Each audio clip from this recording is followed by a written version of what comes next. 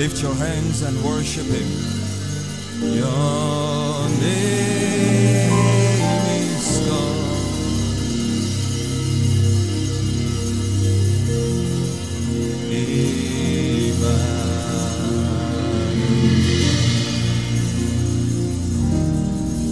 Now lift your hands in your own words and open up your mouth.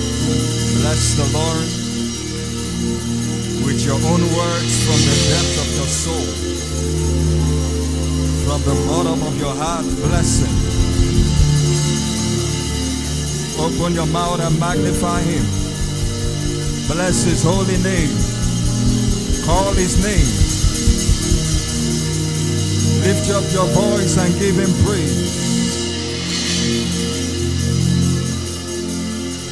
Magnify Him. Come on, I can't hear you. Open your mouth and bless Him. Worship is personal. It is based on the revelation. Now open up your mouth from the revelation that you have of Him. Give Him praise.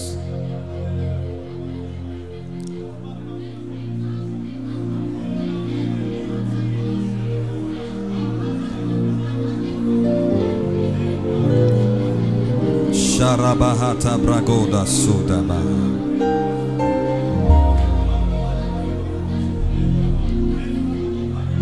The Lord of hosts, the King of glory, Yahweh Sabaoth, Yahweh Sabaoth, the Lord of hosts, King of glory, Yahweh Sabaoth, Yahweh, Yahweh, Yahweh Sabaoth, Yahweh, Yahweh, Yahweh, Yahweh.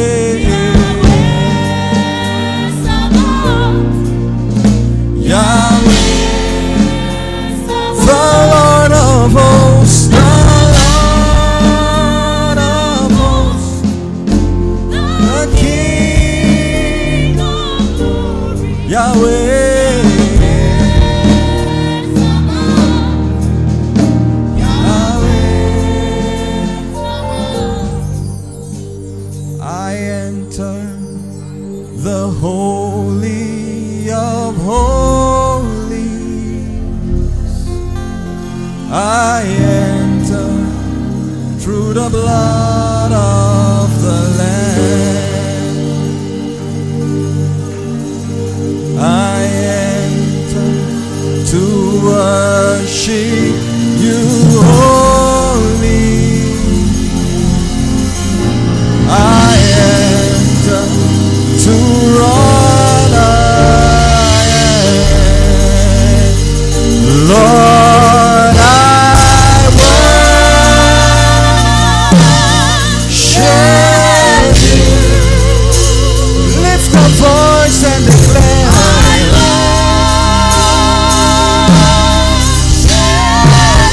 worship you. Lord, I worship you.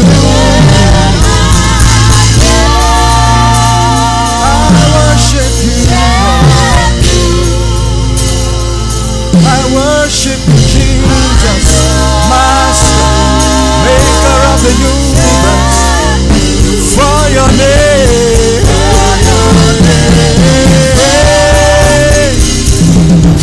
your name. Holy are you, Lord,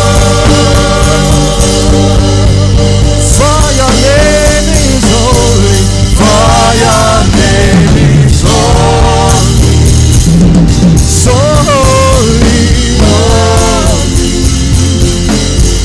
holy are you, Lord.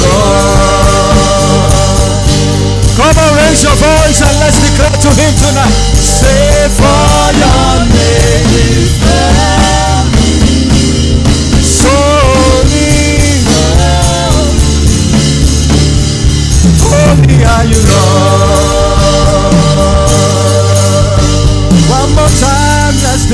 to Him. For Your name is holy. Holy. Lord, for Your name is holy. For Your name is holy. Holy. Holy are You, Lord. Sing it one more time. For Your name is holy. For Your name is holy.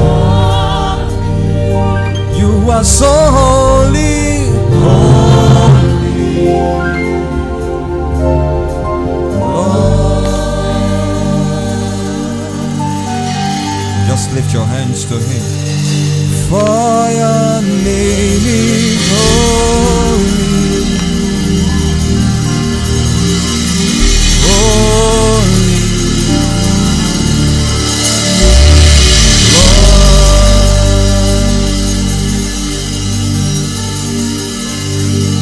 For Your name is holy.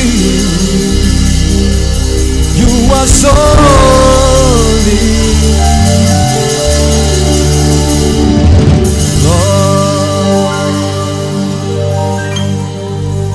Just lift your hands to Him. He is holy, truly holy.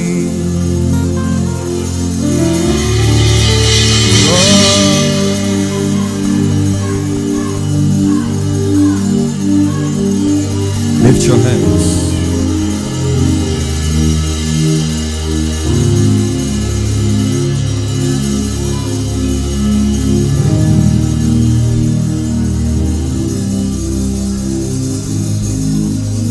Yes, You are worthy of my praise.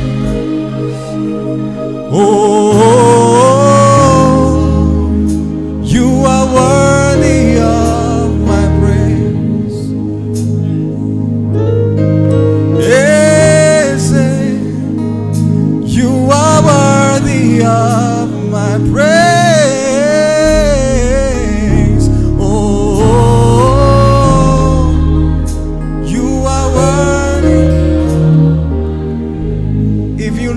His word is sing. Yes, You are worthy of my praise. Oh, oh, oh, oh.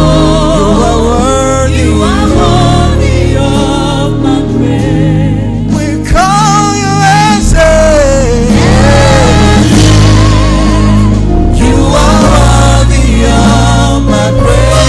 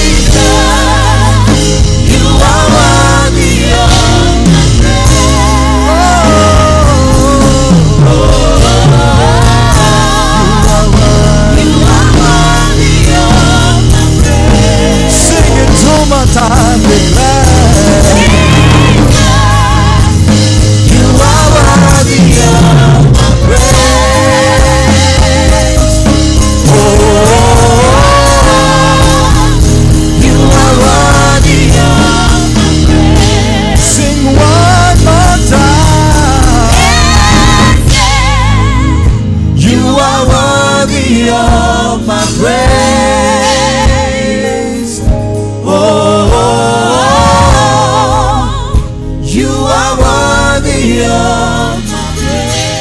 You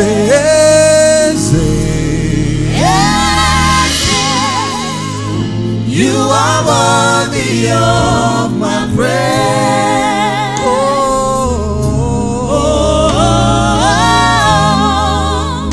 You are worthy of my praise. You are worthy of our praise. Yes, Lord. You are worthy of.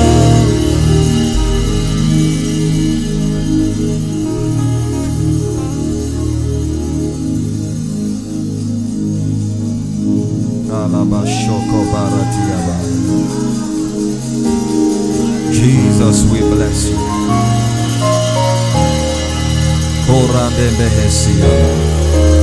If you can bless him in the spirit for just a minute, if you can bless him in other tongues,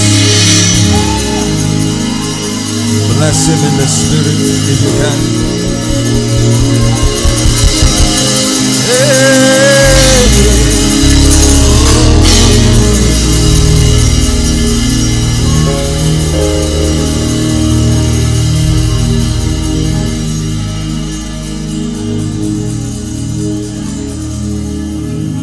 Harabakosi bratela madia.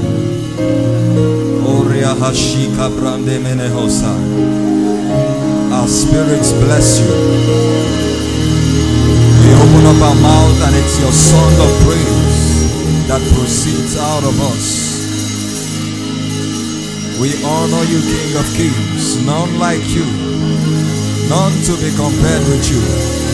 Inside and outside blessing.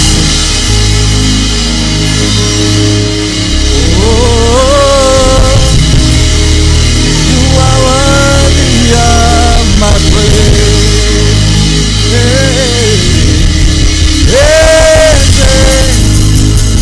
You are worthy of my praise.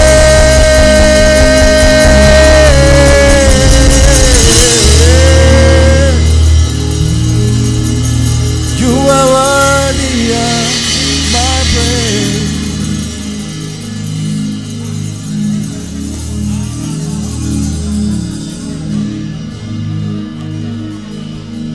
Sikora malahatia.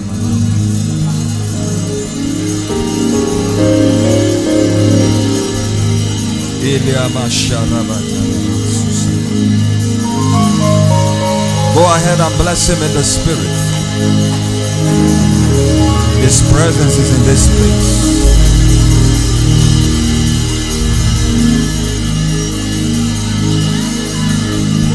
Power and might be unto our God forever.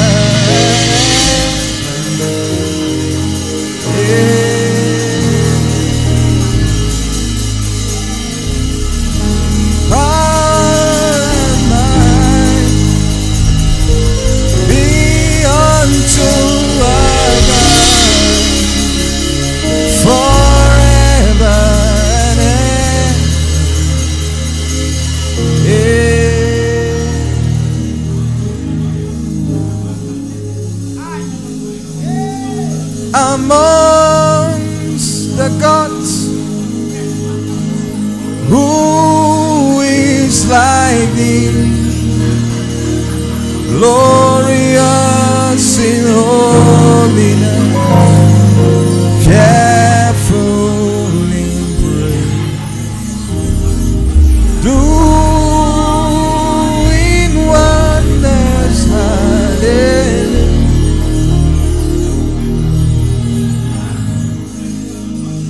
Glorious in holiness, fearful in praising, doing wonders, hallelujah.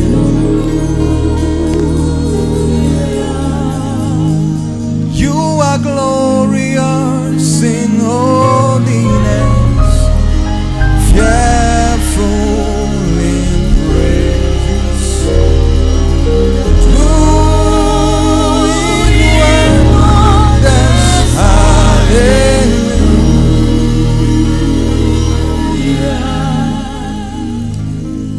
Father, we reverence you tonight. We bless you. We truly honor you. We declare that you are God. Declare that you are King of Kings. We thank you for your presence. Thank you for your grace that is in this house. Thank you for the things that we have seen you do in our lives again and again. Awesome testimonies, proofs of your mighty hand. We bless you. We thank you because we have come tonight that you will add to us, that you will increase our edification. For your word declares that they go from strength to strength, each one that appears in Zion. Thank you because you are taking us from strength to strength, from glory to glory. Blessed be your name. Can you lift your hands? I'm seeing something like a fountain in the realm of the spirit that is about to burst.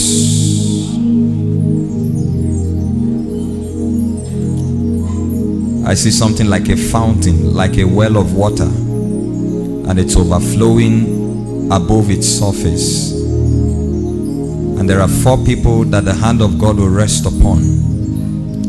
God is bringing you to the overflow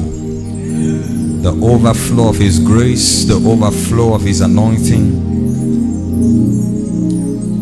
Wherever you are now, let the hand of God touch you. I see at least 4 people. God is bringing you to the overflow. Father, let your hand rest upon them. Rest upon those ones. Let it be your season of the overflow, of grace, of the anointing, of power like you have never seen before. Let it be so for you. Just help them. More than what you can contain in this season, says the Spirit of the Lord.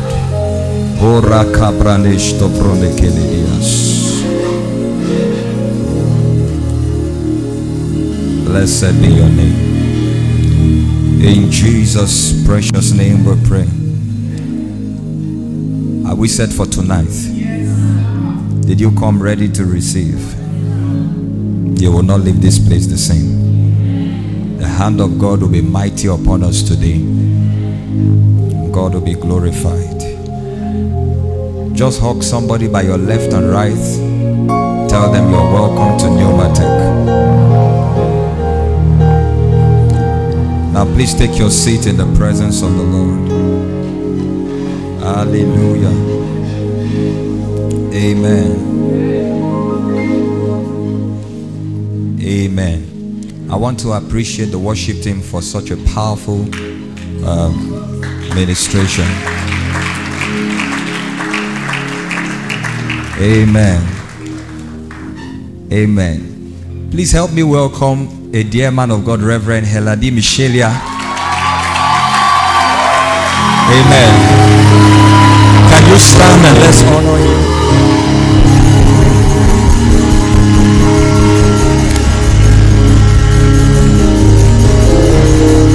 Hallelujah. Amen. Thank you so much, sir. Thank you, sir, for coming. Thank you so much, sir. Please be seated. Thank you so much. Amen. I was surprised when he walked in here, so I think we'll start from him. Amen. Reverend Heladi Michelia is the senior pastor of Gateway Christian Center in the city of Gombe. Amen. Hallelujah. He came in for a program in town and we've been in touch. I was thinking he should be resting by now because it's been almost the whole week. Amen. But we are so glad to have you, sir. Thank you so much. Amen. I'm going to say a few things. I'll call him to just greet us for a minute or two. Amen. But let me just say a few things about him, even though I know he would not want me to say that. More than just a pastor, this is somebody that I discern in the spirit to be a voice from the northeast of Nigeria. Yes. Amen. And then I consider him one that God has saddled with the responsibility of being a gatekeeper to that city. There are pastors, there are apostles, there are prophets, there are teachers, there are evangelists, but then there are men of God who are gatekeepers. God gives them the authority over cities, over territories. These are people that may not be very much articulate on social media, but these are people whom God has given divine influence over the hearts of men. Amen. And he's a very humble man doing a very great work in the city of Gombe. There's no way you talk about Pentecostal Christianity and the move of God in that city that you can't mention him. I was privileged to fellowship with them last year in December. I was in Gombe for a brief function, and then I went for their service, and he was so humble that at the middle of his sermon, when he spotted where I was sitting, he honored me by bringing me to sit very close to him. Amen. You know, sir, somebody told me later that day that no pastor has ever come to the service and they brought him to sit there. I say, yes, I came with a different grace. Amen. But that tells you the level of humility and spiritual discernment. By the grace of God, this is somebody who is way older than me in ministry. But you are able to discern, regardless of age, regardless of status, what a man carries. And if a man knows how to discern this on other people, it shows you his ranking in the realm of the spirit. Amen. So I want to bring him up for just a minute or two to just greet us, and we'll continue with the service. So please help me put your hands together and let's welcome him.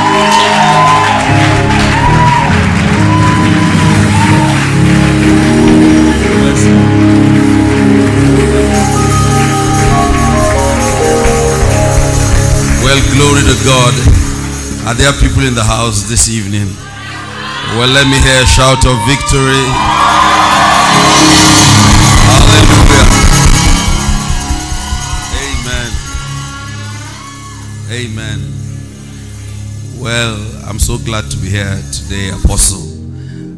Of course, before we met, I've heard so much about you, and I've longed for the opportunity to come and see what God is doing with and through you. Amen. And I'm truly glad to be here today. You know, the Bible says whatsoever a man sows, he will reap. So that was how you sneaked into service without telling me. So me too, I sneaked back into your service without telling you. Amen. I bring you greetings from the city of Gombe, and I'm glad to see what God is doing in Maiduguri and doing it through you and through these great people. Can you put your hands together for the Lord one more time? Amen. I am glad to be in this building. The last time I saw this building, it was a bit smaller, and the land was a bit smaller also.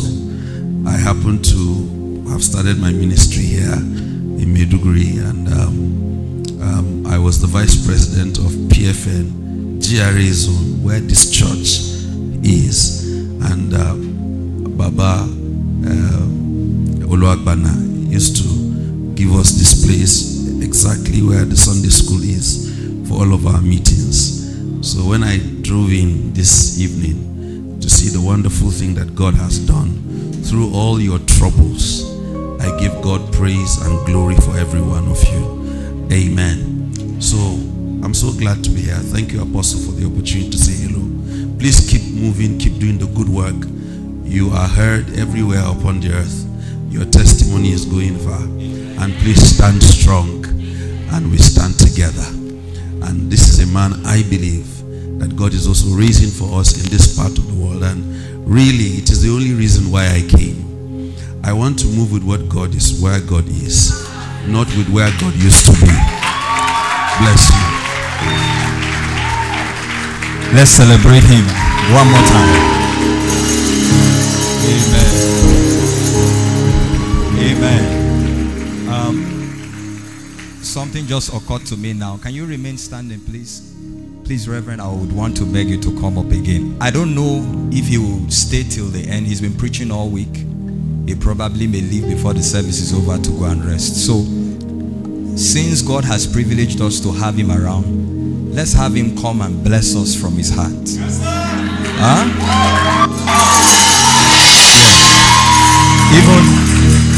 Even if it's just a word of prayer, okay? So please, I want you to remain standing.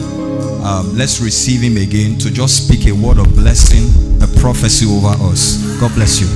Thank you, sir.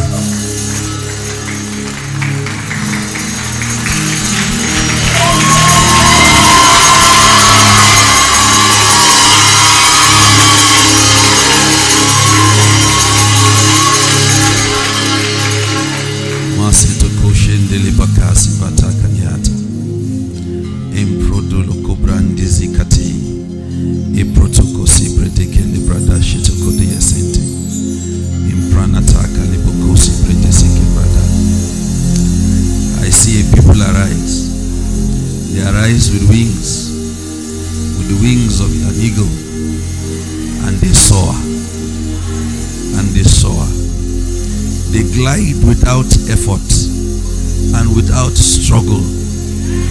They move to and fro upon the earth, and the Lord has shown himself mighty on their behalf. The lands are broken for you, and the lands are open for you. Walk, move in this thy mind. Take territory. Take territory. In the name of Jesus, I bless you with the blessing of the Lord, the blessing that maketh rich and adds no sorrow. Let that be your portion. You are a people that soar as eagles. You are a people that soar as eagles.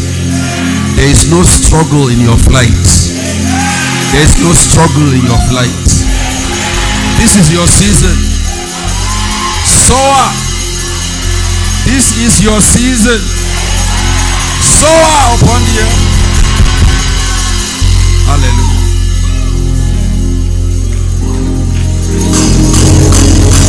Clap your hands if you believe that word. Hallelujah. Can we say we love you to our dear Reverend? 1, 2, go. We love you, sir. God bless you. Please take your beautiful seat in the presence of the Lord.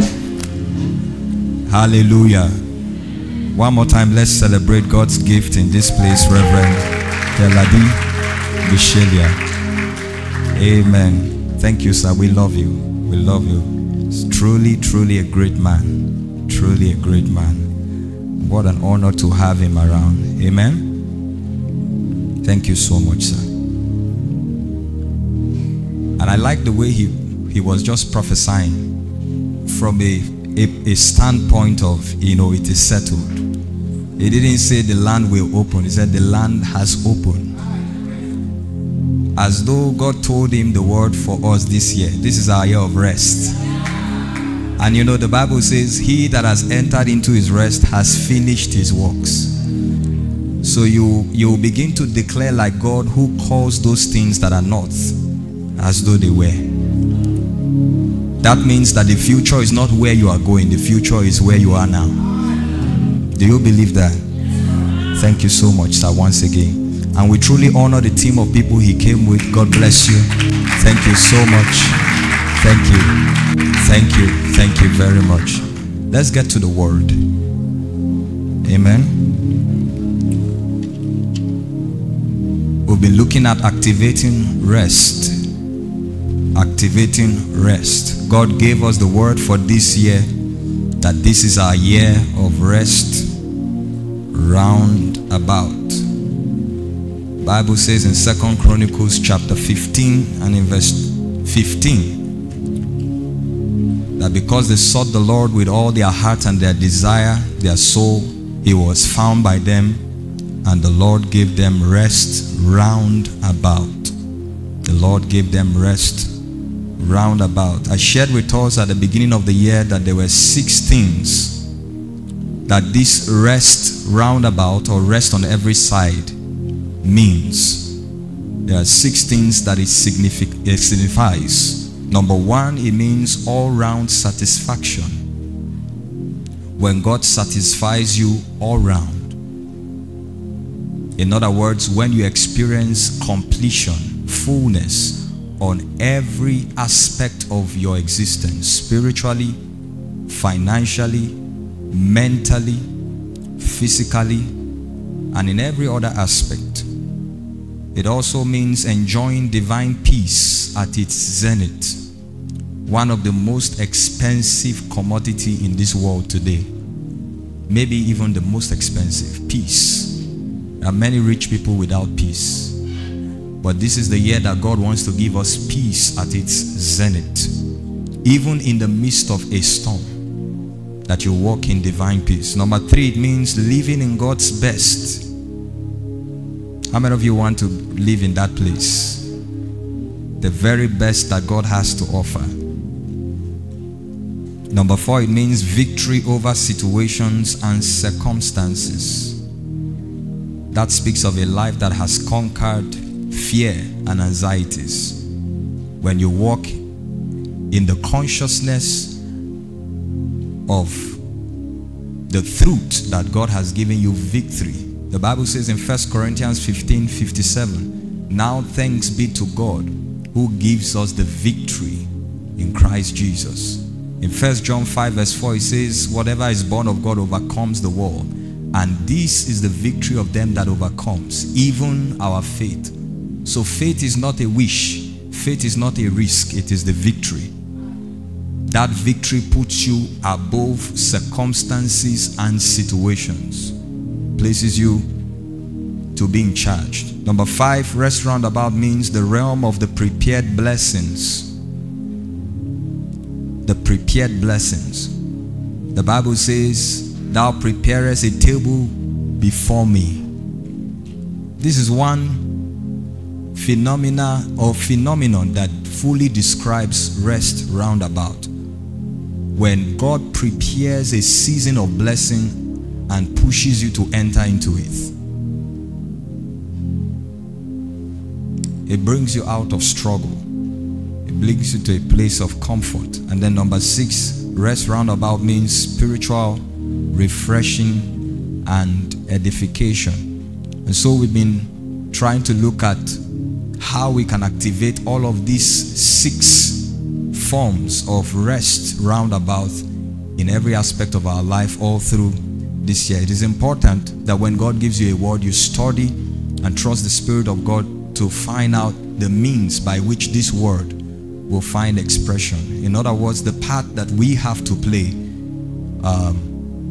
cooperating with God to bring to pass His word concerning us. And so last week we were at the 3rd part of our series, Activating Rest. We looked at the sustainable power of principles. And I think I've spoken a lot about that. I'm just doing a brief recap for those who probably are here for the first time, or those who are watching online for the first time.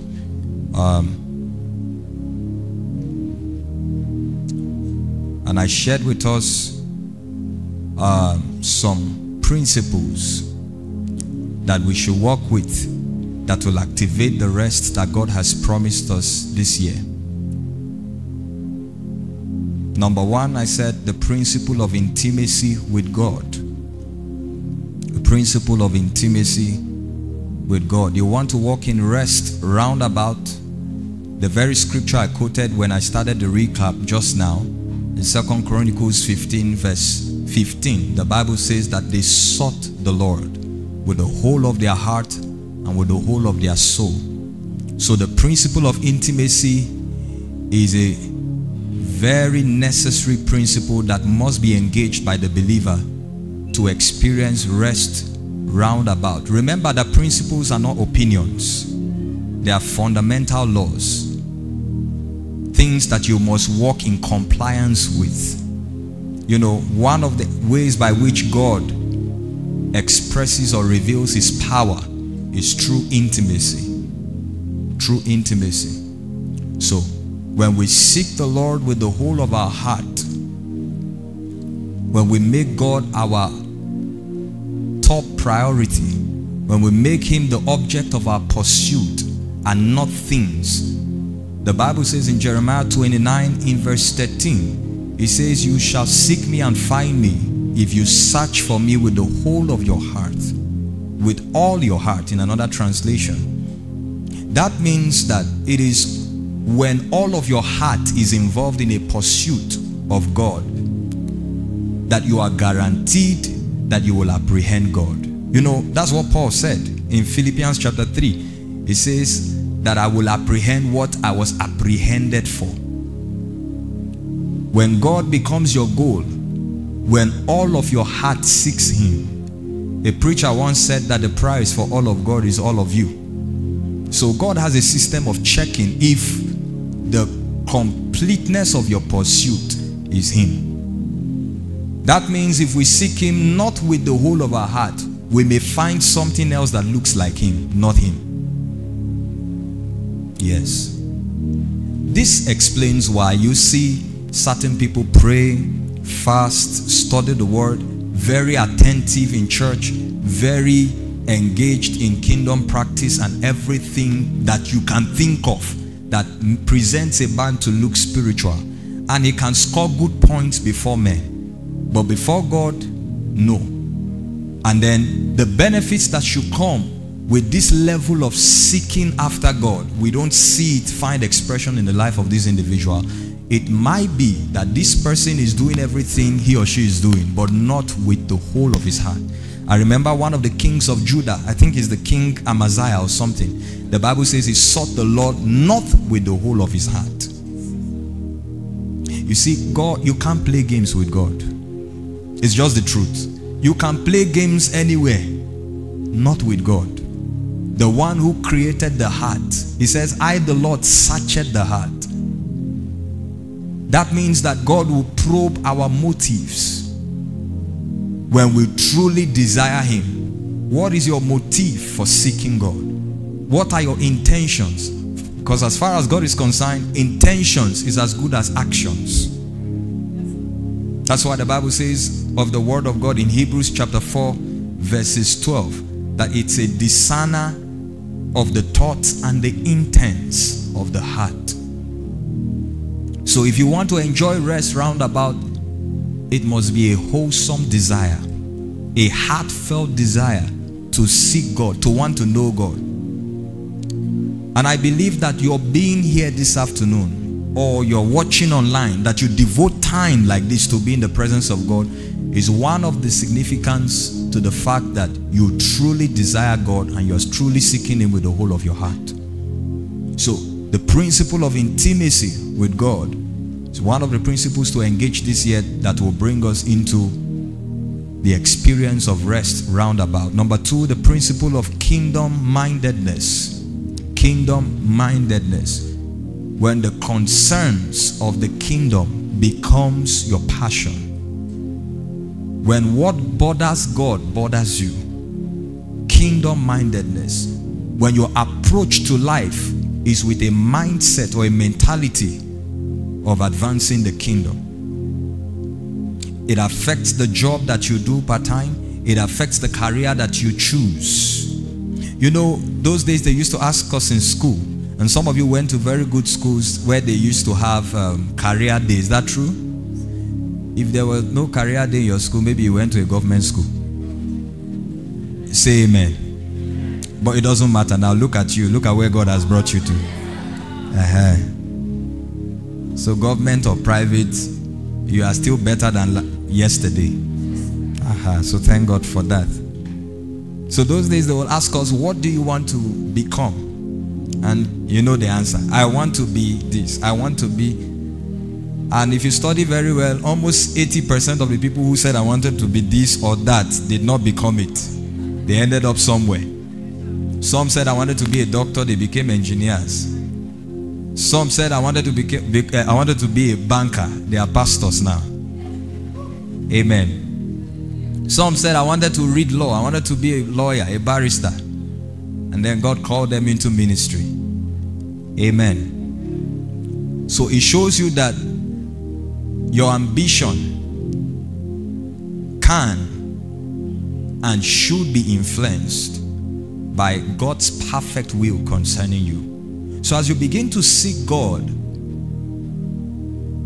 God will begin to infuse in you a passion for His kingdom, a passion for His purpose concerning you.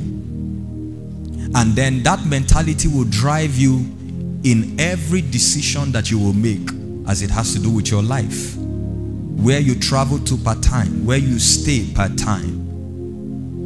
Everything that concerns you. And I believe that as young people, for many of us, if I say young people, I'm saying from 55 years down, you are young. Say amen.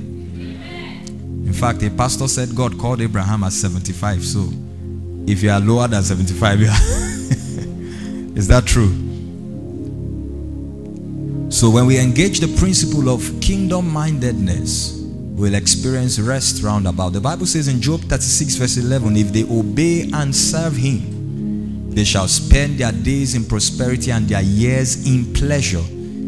If that scripture looks like what you desire in your life, then the principle is given there. If they obey and serve Him. Remember the last temptation of the Lord Jesus Christ in the wilderness by the devil. Jesus' response to him was, thou shalt worship the Lord your God. What was the temptation? It says, all these things I will give to you. All the glory of the world and all that the world contains, if you will fall down and worship me. Was it not the same world that Jesus came to redeem? He would have just received it cheaply from Satan. Just fall down and worship Him. There were no photographers to snap and put it on social media. Nobody will know. But Jesus said, thou shalt worship the Lord your God, and Him only shalt thou serve. And so God wants to raise us as people who are passionate about kingdom service, who are passionate about kingdom advancement. Your life, your resources, your strength, your effort, everything about you is dedicated to the cause of the advancement of the kingdom. It says, seek ye first the kingdom of God and its righteousness. In other words, be aligned to the purposes of God's kingdom on earth. That's what it means by and its righteousness. Come in right standing. Bring your life to align. Don't force God to align with your own ambition. No. Everything about you should align with Him. It should affect your relationship, your choice of a spouse, where you stay. We need to get to this level of dedication. And the Bible says, to that effect, all these things that the Gentiles chase after will be added to you. God did not create man to pursue money. God did not create man to pursue material things. There is a feeling of vanity that you will only experience when you devote your life to pursuing these things. And there's no need for you to experience it. Solomon has done it for us. Solomon said, everything my eyes desired, I got it. At the end of the day, he said, the whole duty of man is to fear God and keep His commandment. So if we want to see and experience this rest, we must engage the principle of kingdom mindedness. There's one scripture I want to read for you before I continue with the recap. In 2 Chronicles 14 verse 6 to 7. Very, very powerful scripture. And he built fortified cities in Judah, for the land had rest. He had no war in those years because the Lord had given him rest. Verse 7 now. Therefore he said to Judah, the king now, let us build these cities and make walls around them, and towers, gates and bars, while the land is yet before us, because we have sought the Lord our God, we have sought Him, and He has given us rest on every side. If you read King James translation, it says rest round about. So they built and prosper. They built the city of God. They built the house of God, and they prospered in it. They had rest because their passion was to see that God's house, God's city, Jerusalem, that He treasured so much, was built up. And I believe we can learn this principle from this instance. This is the year where you will see yourself deploying everything that you have and that you are to the advancement of God's kingdom. This is the year to raise the bar in your commitment to God and His kingdom. This is the year not to be in competition with anybody but yourself. Are you hearing what I'm saying? We are living in the last days, and Jesus said, until this gospel is preached in all the world, and a lot goes into play when the gospel must be preached. And so God is looking for men that will stand with Him this year. You want to experience rest round about, walk in keeping with the principle of kingdom mindedness. Number 3, the principle of humility. The Bible says, humble yourself under the mighty hand of God, and He will exalt you in due time. James chapter 4 verse 10 and 1 Peter chapter 5 verse 6. It says to humble yourself in the sight of the Lord, because God gives grace to the humble, but He resists the proud. And I explained to you last week what humble yourself means according to 1 Peter chapter 5 verse 6. You'll read it in verse 7. It says that we should cast our cares upon Him. So for God, the first expression of humility is a life of prayer. When you are able to cast all your cares and your burdens on God. That means that when we carry certain burdens about our lives on ourselves, before God, it looks like pride. Rest means drop the burden, submit it to Him. Allow Him to care for you. Remember, He said, be anxious for nothing. God is so bothered about our mind that He doesn't want you to entertain anxiety for any other thing apart from Him. And to God, that is humility. So we must be humble before Him, make Him the object of our desire, allow Him to be concerned and to bother about the things that surrounds us. And then this humility will stretch into how we relate with people. The Bible says in Philippians 2 verse 3 to 4 that we should be in like mind towards one another. We should esteem the other person higher than us. The principle of humility. And then number 4, where we stopped last week, was the principle of meditation, which has to do with hearing from God or perceiving the minds of God. You see, it will take divine instructions. Remember, part 1 of activating rest is instructions, the power of instructions.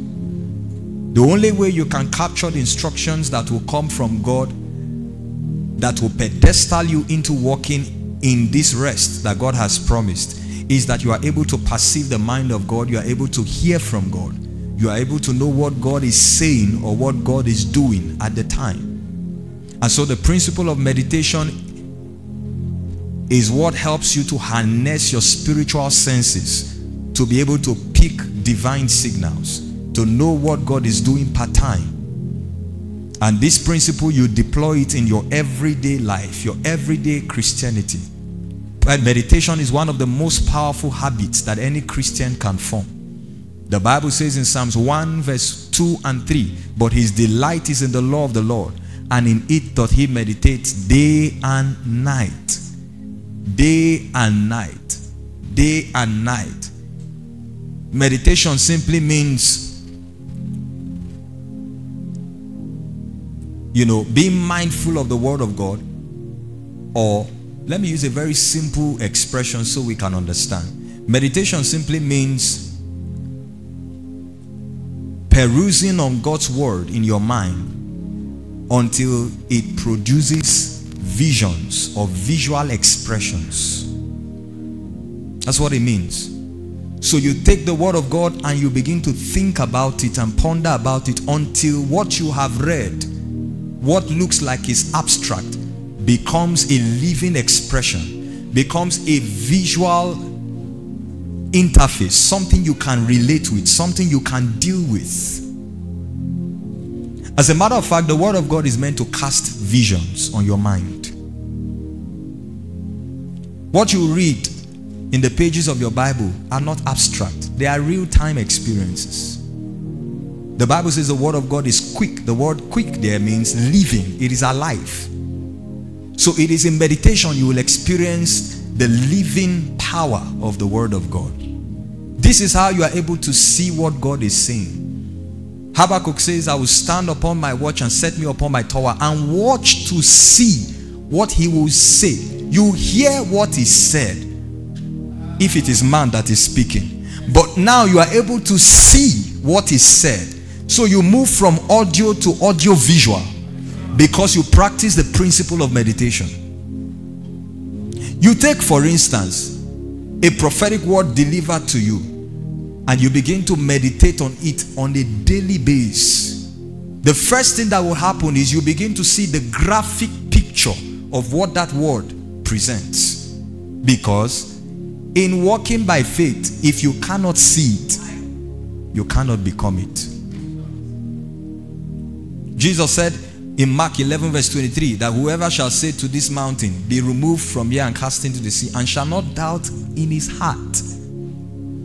The word heart there is also used with the word mind. Shall not doubt in his heart. You remember when, is it James now who said a double-minded man is unstable. So one part of you is seeing the graphic possibility of this word, but the other part of you is seeing the negative aspect. The Bible says you are double-minded. Your mind and your heart must agree on one picture. It takes meditation to arrive at that point. So one of the principles we must engage this year for you to capture what God is saying, because every time God will do a miracle, or every time God will reposition you in a season of your life, he does it through instructions. He gives you instructions. The Bible says in Acts chapter 10 in verse 19 that while Peter was meditating on the vision that he was shown, the Spirit of God spoke to him and said, 3 men are downstairs looking for you. He said, go down and follow them, doubting nothing. Remember that the vision Peter saw appeared to him 3 times. He was confused as to what it meant, but as he meditated on it, the Spirit of God gave clarity. Every time you sleep and wake up, some of you have realized that after a few minutes or probably a few hours, you may literally forget everything that you saw in the dream. Especially when you know that that dream contains a message that is needed. You need to engage the principle of meditation. Learn to ponder on it. In fact, there's something I do now. Apart from having a notepad by my bed, I put my tablet there. Once I have a dream and I wake up, I record it. I say it as I saw it and record it there. If somebody prays and speaks a word over my life, I record it. And then there are moments in my retreat every week where I play it and listen again till what I'm listening to becomes a vision that I can see. Because faith is the substance of things hoped for. The substance, you can touch it when you see it. If you've never seen it, you can never become it. Nobody arrives into success by luck, because success is built on principles.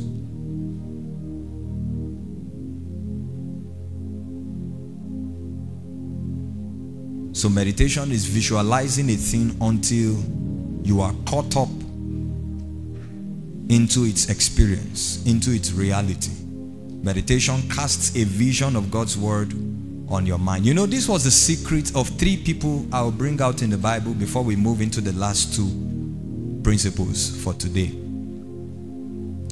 In Genesis chapter 30 verse 37 to 43, and in chapter 31 verses 10 and 11, God gave Jacob a dream.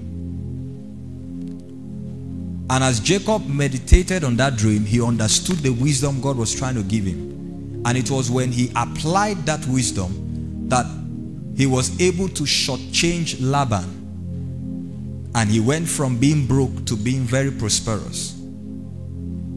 Remember his deal with Laban, his uncle. After serving him for many years, Laban said, okay, what will I give you? I don't want you to leave me broke. He said, okay, you will take the speckled and the streaked animals for yourself, Jacob. Then me, I will take the clean ones. You know, Laban was very smart. He was very, and his deception didn't start today. If you read Genesis 24, when Abraham sent Eliezer, his servant, and Eliezer arrived at the city, you remember the interaction between him and Rebekah. And when Rebekah, you know, watered all his camels and all of that, he gave Rebekah a gift, a gold ring and a gold bangle. The Bible says, if you read it there very well, that when Rebekah rushed to the house to tell them what transpired between she and Eliezer, the Bible says that when Laban saw the gold, he ran there. Is it not easy for you to just say, okay, go and call the man and come? No. He said, me, I want the share. I want my share. So Laban was very smart, and it's not today. So Jacob knew he was going to be in trouble, because even in his world of being a trickster, of being a deceiver, he deceived Esau.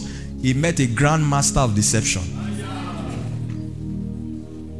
So when Laban said, okay, you take the speckled and the streaked animals, Laban knew that at that time they were not producing, the animals were not producing speckled or streaked. So what he was saying is, I will see the one you take. And then God gave Jacob a dream. And as he meditated on it, he saw the technology, the spiritual technology there. And when he applied it 10 times, all of them produced speckled animals. How about Hagar? In Genesis chapter 21, in verse 19, Hagar and Ishmael would have died of thirst, but the Bible says God opened her eyes and she saw. It's in meditation that God opens your eyes to see. You need to spend time to meditate on the word. Meditate on the word that God gave you concerning your future, concerning your ministry, concerning your business. Now you have done everything God has asked you to do, and you have seen the hand of God, but it looks like you are at an end now. You don't know what to do. From that end, meditate. And you will realize by the wisdom of God deployed to you that if you add B to end, it becomes bend. So what you think is an end is actually is another beginning. You know that revelation is progressive. You will not understand everything God shows you per time. One vision can suffice for 15 years, phase by phase. In Acts chapter 26, Paul said it when Jesus appeared to him. He said, and the things which I will show you. And you know, the reason is so that you will always go back to seek him. You know, God is a wonderful God. If he gives you everything, he knows you will tell him bye-bye. We'll meet at the rapture. So he has you always coming back. It's like an app you download. And just when you think you can use the app online or offline, as you put it on, they say you must put on data here. So meditation. It was in meditation that God showed Moses a secret in Exodus chapter 15:25 that turned bitter waters to become sweet. That means in this year, when people are experiencing hardship, just the way God opened the eyes of Moses, God will open somebody's eyes in meditation. And the very thing that people are suffering from is what you will leverage on to rise.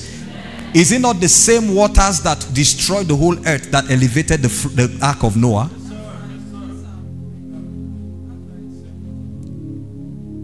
So in the midst of scarcity, God will show you opportunity.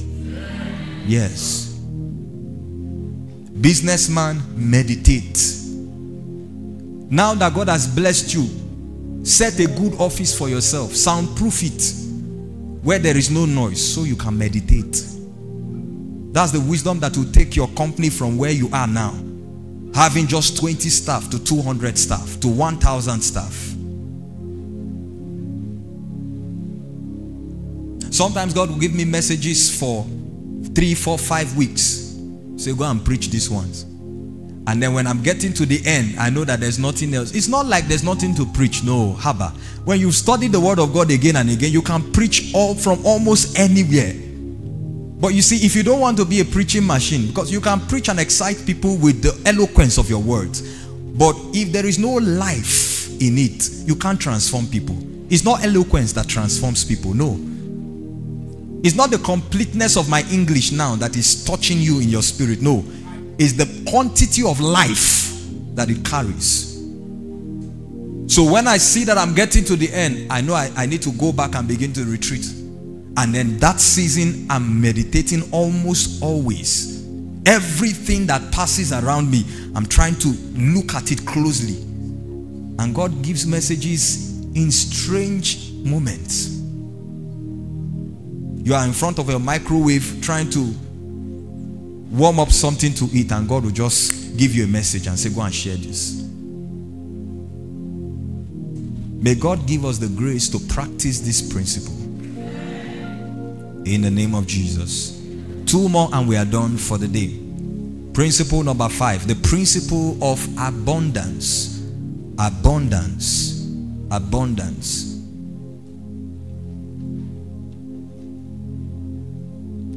How many of you want to walk in abundance this year? It will be your story this year. Abundance. You know, there are 4 stages of the welfare of every man. There are 4 stages that the welfare of any man can be characterized with. There is lack or scarcity, which is stage 1. May that not be your portion in Jesus' name.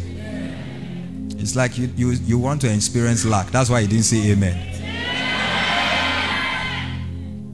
Don't pray to experience it too. Somebody said, when you are poor, you and sin will be sharing fence. You have sin as your next door neighbor. He'll be coming to give you ideas. How many of you have been there before? Okay. So stage 1 is scarcity or lack. Stage 2 is comfort. Now you have enough for your basic needs. Stage 3 is luxury. You have more than enough that you can spread around. And don't apologize to anybody when God brings you to that realm. You know, I was telling somebody that, you see, the mindset of poverty, I believe, is stronger than the spirit of poverty. Yes.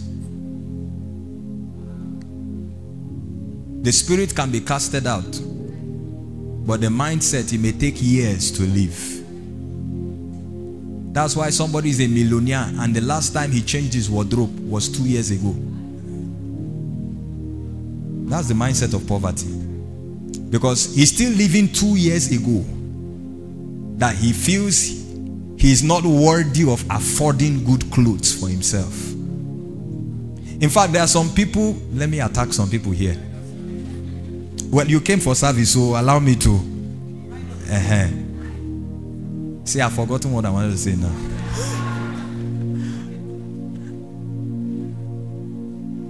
Some people so love their stomach that money that they should use to make life comfortable around them is only belly. Is that true? So the person can still be wearing jeans that has torn. You know, some jeans were not meant to be torn. But when you wear the life out of that jeans and it moves from life to death, not from death to life, it will start becoming ripped jeans. You give somebody money, say, go and buy shoe. The person will go and buy yam and put in the house. That is the mindset of poverty. The mindset of poverty, because poverty is meant to devalue the worth of a human being. Listen to our message last year on financial dominion. I defined poverty and I did a lot of, exposition about world research on poverty. Nigeria, in fact, 2 days ago I checked it. Nigeria is still among the top 10 poor nations. Mysteriously, Christians are prospering. Isn't it? Because of these principles. So poverty devalues a man. It makes you feel you are not worthy of the good things of life. So God has blessed this guy now. He has enough money to go to a boutique and get some good clothes and be presentable. God has invested a great portion of his spirit in you. You are anointed. You are intelligent. You have what it takes to change society. What is in you should be placed on high demand by kings and nobles. But the truth is, your appearance would determine if they will value you enough to receive what is inside of you. Even Joseph, when they sent for him, he had to go and shave and change his wardrobe.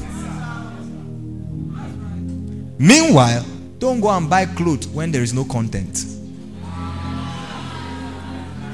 That's the fig tree phenomenon. Jesus went to the fig tree and he felt that it had fruit, only for him to discover there was no fruit. So don't say, hey, apostle, say let's package. Then you that you are earning 30,000, you now go and buy 25,000 naira with on. Principle of what? Foolishness. Your income is 40,000 and you are buying a phone of 200,000. Say, apostle, I need the camera now. Who would that camera snap? Eh? It's not the resolution of your camera that determines your worth and influence in society. It's your content. You can snap with an iPhone of 1 million and nobody will like your picture there. Amen. And then the fourth, I said there is stage 1 is scarcity, comfort, stage 2 luxury, and stage 4 extravagance. So these two ends, extravagance and scarcity, should not be the dream of any believer. The principle of abundance. Luke chapter 6 verse 38. I try to be as simple as possible so everybody can understand. Those of you outside, I hope you are following. It says, give, and it will be given to you. Let's read together at the count of 3. 1, 2, 3. Give. Just stop there. That's before we go further. Just stop there. Let's bring the message from there first. Let's read again. 1, 2, go. For the last time. 1, 2, go. Give. So why didn't you give today?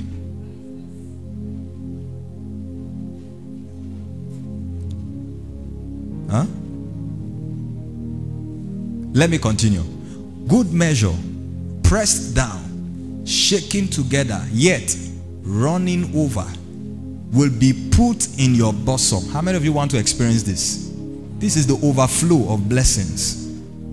For with the same measure that you use, it will be measured back to you. I think it is 2 Corinthians 9 verse 6 that says, he that sows sparingly shall reap sparingly, and he that sows bountifully shall reap. So your harvest is determined by your seed. And when we talk about seed, I'm not just talking about finances alone. Seed is the beginning of anything. And God is saying that the end is determined by the beginning. In Genesis 8:22, it says, while the earth remains, seed time and harvest. Notice it didn't say harvest time. Seed time. So the harvest is determined by the timing of the seed. Shall not cease as far as the earth remains. This is a principle that as long as we are on this earth, this principle will keep working. And I thank God because this particular principle is not religious. In March or maybe April, I want to share with you something God taught me in 2018. The 7 indomitable laws of kingdom greatness. Universal laws. And when we expound on them, you now realize why certain unbelievers are riding on horses and believers are trekking. You see, God is so a God of integrity that he has put forth these principles. You just comply with them and see what he does. It is non-negotiable. It is as automatic as anything you can imagine. Give, and it shall be given unto you. Psalms 126 verse 5 to 6. It says, those who sow in tears will reap in joy. He that goeth forth weeping, bearing precious seed, shall doubtless return again rejoicing. bringing in the sheaves. That means that every season of the seed is not always a pleasurable season. The season when you need to sow or to invest is not always pleasurable, because you will have to part with something to secure a desired future. It's the principle of abundance. You say, for with the same measure that you give. That means if you want to increase the level of abundance you experience in an aspect of your life, I hope you know that God is inexhaustible. As far as his blessings are concerned, God is inexhaustible. In fact, the Bible says his ways are past finding out. So you will determine the rise. You will determine the level of increase. God has made his provisions for us so elastic that it can stretch to any limit. You are the one that will determine the limit based on your compliance with his principle. So if I want to see God increase me in the anointing, then I need to deploy more time with him. And if I feel that I'm too busy to give more time to God, then forget about increasing in the anointing. The Bible says they go from strength to strength, each one that appears before God, not in a club, not in a restaurant. That means intimacy in the kingdom is the seed for greatness. You want to increase in your finances, check your giving. It's time to increase it. This is such that when you do, or when you comply with this principle, you will not need to pray and say, Father, bless me. No. No. It's a give, and it shall be given. Some of you, your offering last year has not changed, and yet you say you entered a new year. Some of us, your offering 5 years ago has not changed. Some of us are so spiritual, but when it comes to deploying this principle in our finance, you return back to Okoro of 3 years ago. When it's time for offering, you just bring out anything squeezed in your pocket. In fact, the manner in which we give, you can study the manner in which we give and determine if we are really knowledgeable about this principle. Say, the demons of poverty now are shaking because it's not in Nigeria. I know in the north here is our problem. But we'll shake that demon out today.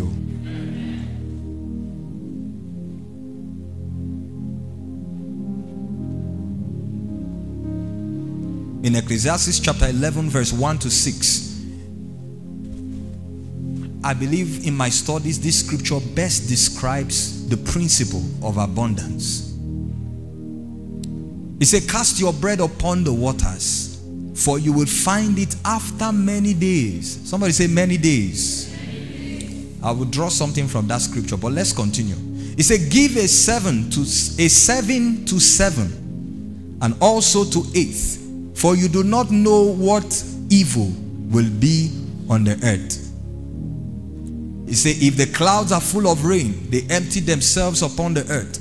And if a tree falls to the south or the north, in the place where the tree falls, there it shall lie. Verse 4 is now the expression. Verse 4 and 5 is now the explanation of verse 2. He says, he who observes the wind will not sow.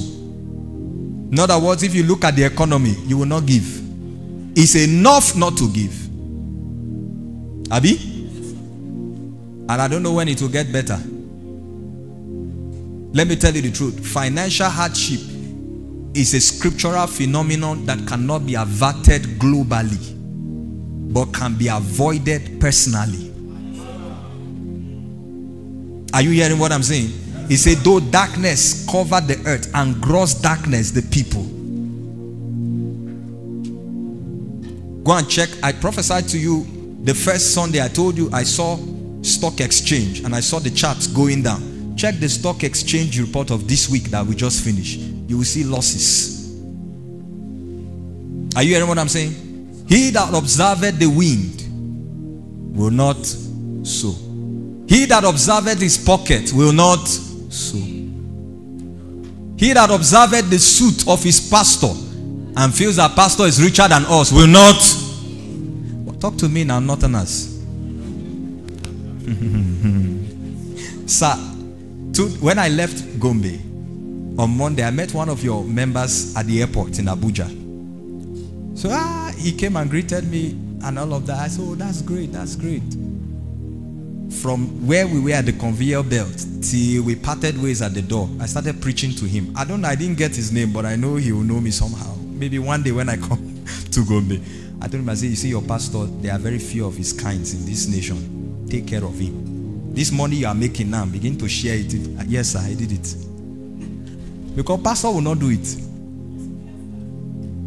I know him. I've been studying about him for a long time. He's a man of integrity. You know, there are believers like that, like Judas. Why this waste?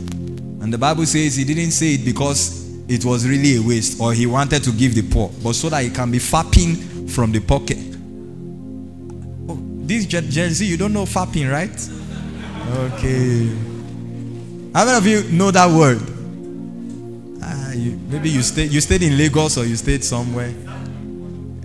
What do they call it now? Kolobi? No, that one is greedy stealing. I'm talking about the stealing that is just once. Nobody will know. You can take 20 spoons from the pot and shake the pot. Good measure, shaking together. Nobody will know. You shake it very well and level it. You know, some of you, your civil engineering started from... I don't know why you are not an engineer now.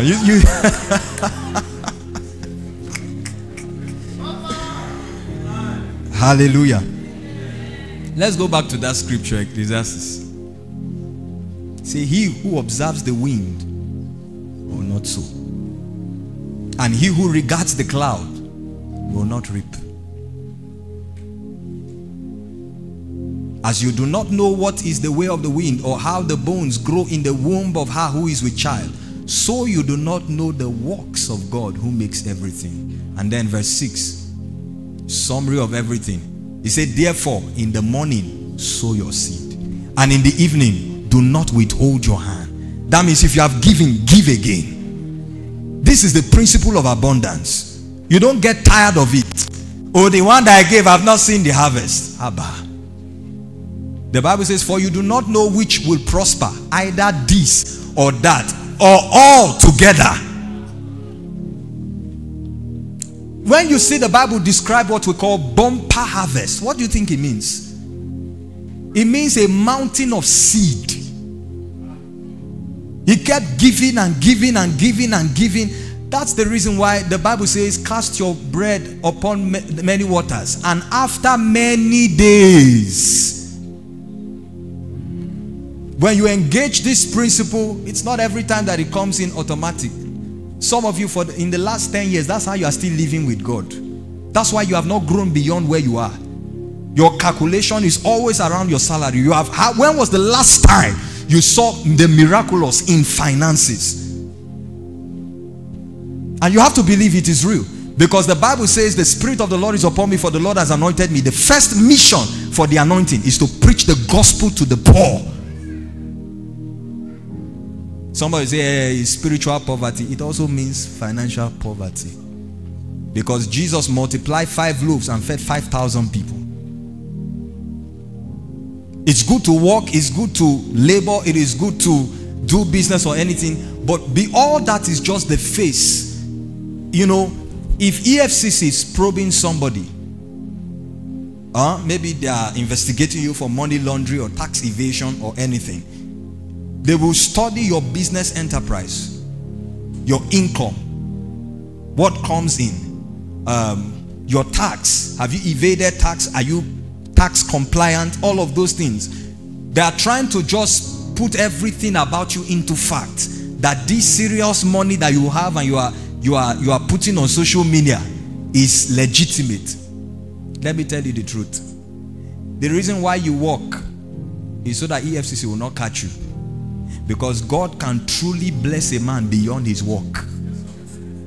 Just because you have not seen it doesn't mean it's not real. Forget about what bloggers are saying. There are some of us that have practiced it and we have seen it.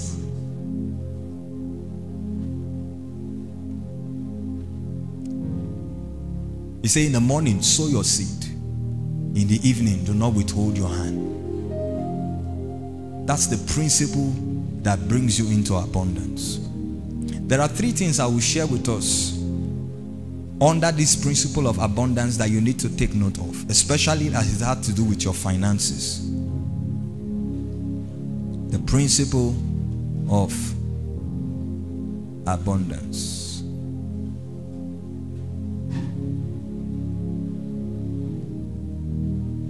Number 1, in the face of abundance, be frugal. Be frugal. F-R-U-G-A-L.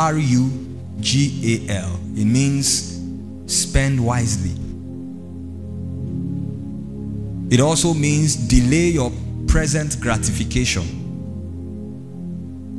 You see, when you begin to practice this law of giving, you begin to see the hand of God around your life after a while.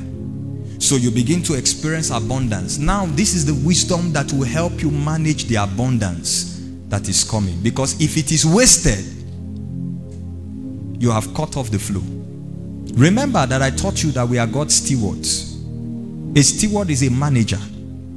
So first thing first is that you must live in the face of abundance, be frugal. That you have it doesn't mean you can afford it. There are some gratifications that you should enjoy now that you can delay. Are you hearing what I'm saying? Delay it for a greater good. This one that is coming now, see how you can invest more of it, knowing that this principle genuinely walks you into abundance. So you practiced it and then you arrived at 1.5 million and you feel that this is the time to buy a car. If you buy a car of 1.5 million, what's the lifespan of that car? Under the current rate. Is a car important? To a level, it is.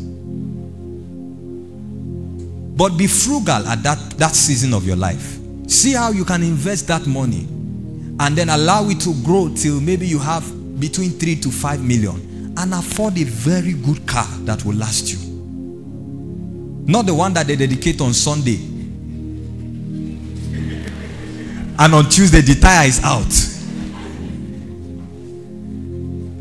Your pastor must love you to dedicate that kind of car. You know, some of us are so smart. The engine is bad, everything. You just go and spray the car and everything, and it's looking so good. God is good, He has done me well, oh my soul. Let's see how long you will sing that song. Be frugal. Be frugal. Be frugal. One of my mentors told me, he said, live 10 steps below your true worth.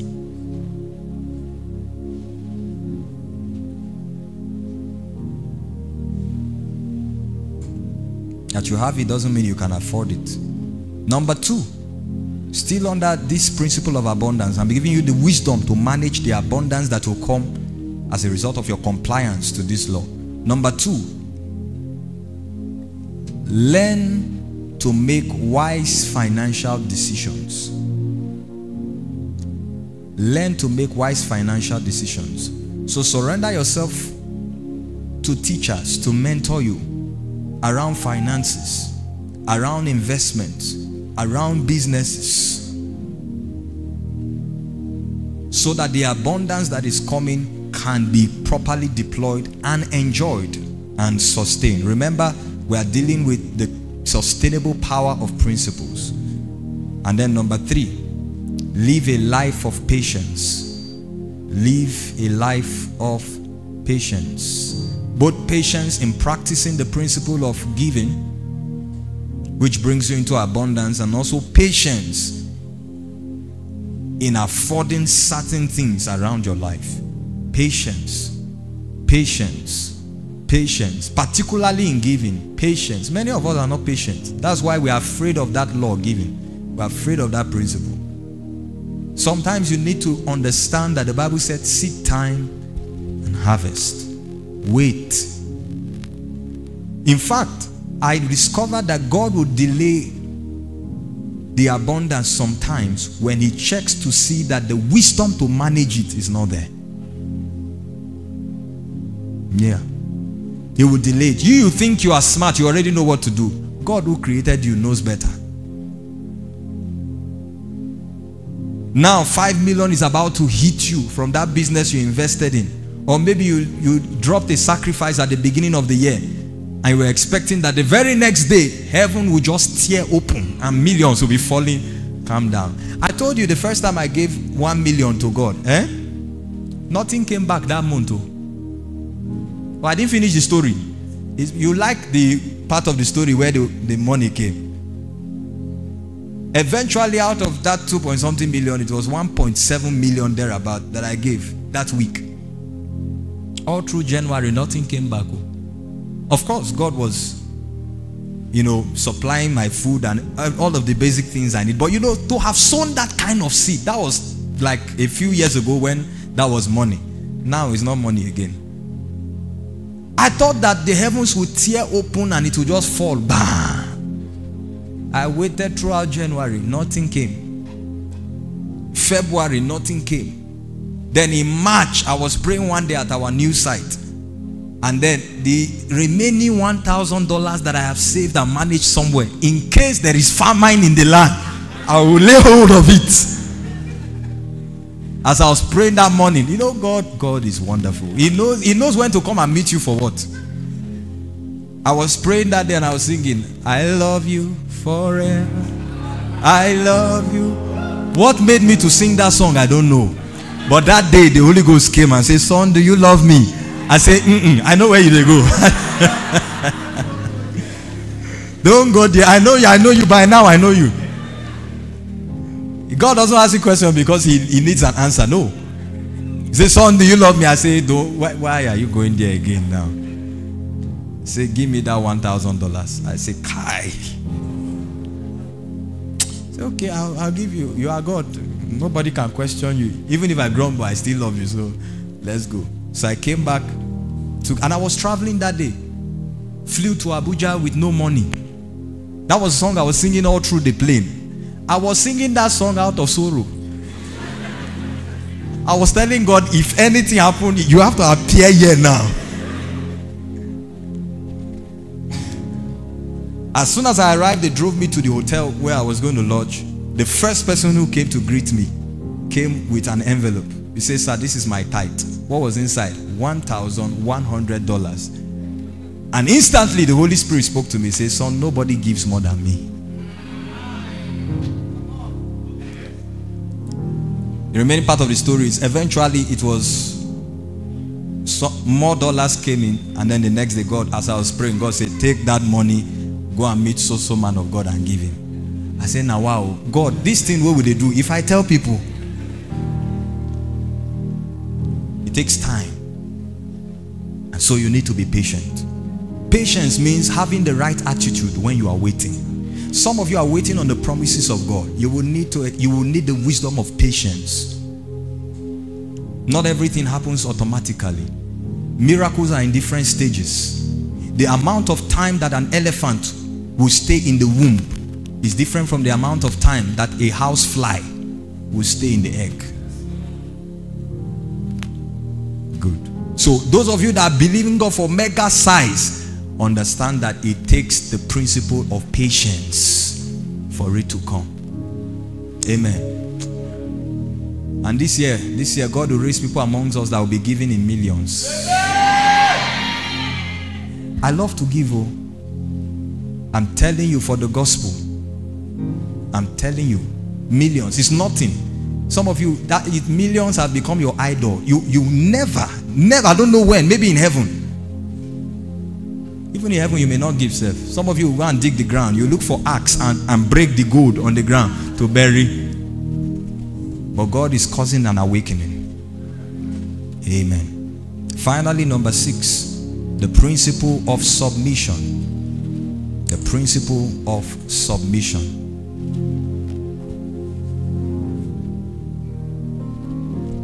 It is the understanding of lordship plus stewardship that gives you the principle of submission. The understanding of lordship and stewardship.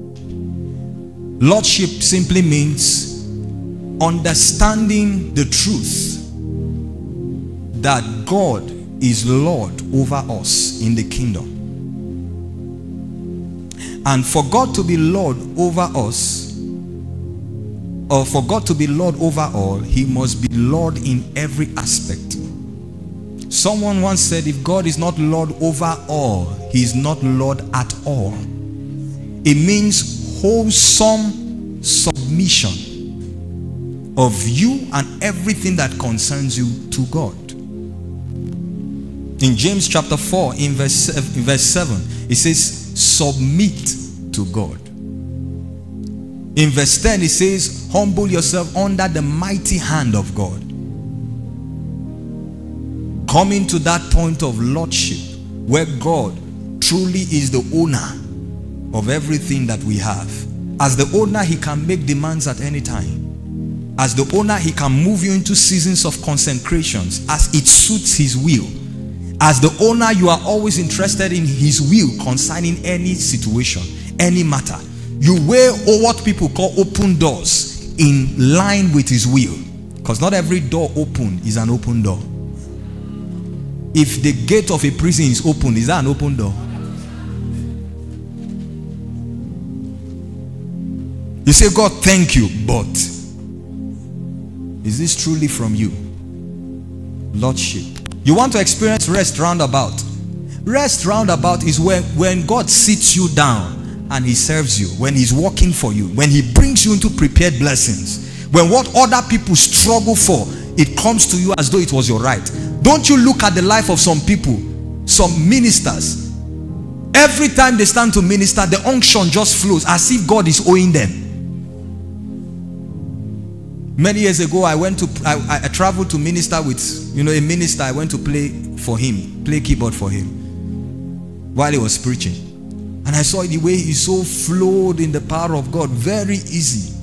When we finished and we got home, after swallowing a heavy meal, he went to sleep. We slept in the same room. All through the night, I was there praying. He was sleeping. Then the little moment I went to sleep, I slept near him. My eyes were open and I was having encounters. So I woke up and looked at him. He slept till morning. I said, now wow. So people, they wake God, they owe like this. Me, I've been here praying all through the night. You want to get to that point. It doesn't mean you will be lazy. It just means when God is truly Lord over your life, he comes to defend everything that concerns you. He makes your interest his interest. See the way the psalmist puts it. He said, thou prepares a table before me in the presence of my enemies. It's more like, and remember, this is how the psalm starts. He said, the Lord. This is what it means here. That it's like God sits you down and he gathers all the good things he wants you to have. Your enemies are there. He puts it and then he stands and say, come and touch him now if you get mind. Some of you, when your younger ones were small and little, when they asked you to feed them, you will eat half of the food. Is that true? Yes. Lordship. Lordship and stewardship. Stewardship is now that you know he is Lord, then you receive wisdom from him in managing everything he gives you. In managing the finances, in managing the influence, in managing the authority. Even spiritual resources should be stewarded. Just because you have power available doesn't mean you do everything you want to do. This is how you know stewardship. If I'm anointed in the prophetic now, and anytime I can come and prophesy as I like, stewardship is God moving in that way now? No. Then teach the word and sit down. Instead of trying to use what God has given me to create a reputation for myself. You don't use God or his resources to create a name or a reputation for yourself. No. That's not kingdom mentality. All of us are stewards. The Bible says in 1 Corinthians 4 verse 1, it says, let a man so account of us as stewards of the mysteries of God. In verse 2 it says, it is required of stewards that a man be found faithful. You know, I was thinking of that word steward this afternoon. Steward is not a servant. He's higher than a servant. A servant only performs tasks given to him. A steward works with intelligence. Now that this has been given to me, how do I manage and multiply it so that it is at a better form when the master comes? This is the principle of submission. When you understand lordship and stewardship. That is why I said that there are some things that you can, just because you have it now does not mean you can afford it. In your dealings with God, is it time to buy a car? What did Elisha tell Gehazi? He said, is it time for clothes and raiments and all of these things? I know I need those things, but is this the time? See, very few Christians understand this one. Not in our generation where it's now all about what you receive from God. So people now are being driven, and I say this with all sincere apology, but I don't want to be misunderstood. But a lot of people whom God has not called are raising up online prayer platform because they think it is lucrative. That move was started by God, but we have left it. I hope you know. It's been corrupted already. Yes, sir. It's been corrupted. We have phased out of that move. It's just that anything that proceeds from God may keep working because it came from God. But you need to know when seasons have shifted. What God wanted it to do, it has done it. It has been done. And so that's how you know when an anointing, when a revival has been corrupted, know that God has moved. He's no longer there. They have now turned a movement to a monument. Because when something stops moving and it was once celebrated, for it to maintain its relevance, you have to make it a monument. God told them in Acts chapter 1 that you will take this gospel and be witnesses for me in Jerusalem, in Samaria, and to the ends of the earth. But at chapter 6, they were still around Jerusalem, celebrating the little thing when God had already moved. And guess what happened? They began to quarrel over food, quarrel over things. So it's stewardship. You see, when you live like this, you will be strange to a normal Christian. Why doesn't he have a car now? Why doesn't a preacher said he gave God $1 million as a single offering when he had no house of his own? What level of foolishness is that? To men it is foolishness, but it is the wisdom of God. For the foolishness of God is wiser than the wisdom of men. You know, the principle of submission, if you master it, nothing in this life can have dominion over you. Nothing. You can live in the midst of prosperity and it doesn't change you. It has corrupted a lot of people. Gold has become the god of many people. For some people, fame. To the extent that a man will go and sell his soul. You want to be free from that corruption, like Peter said in 2 Peter chapter 1, that we have escaped the corruption of this world, which is true is lost. Then you must engage the principle of submission. I quoted James chapter 4 in verse 10. It says, humble yourself under the mighty hand of God and he will exalt you. In verse 7 it says, submit to God, resist the devil and he will flee. So your authority against the devil is determined by the degree of your submission to God. That's why everybody can call the name of Jesus, but the response is different.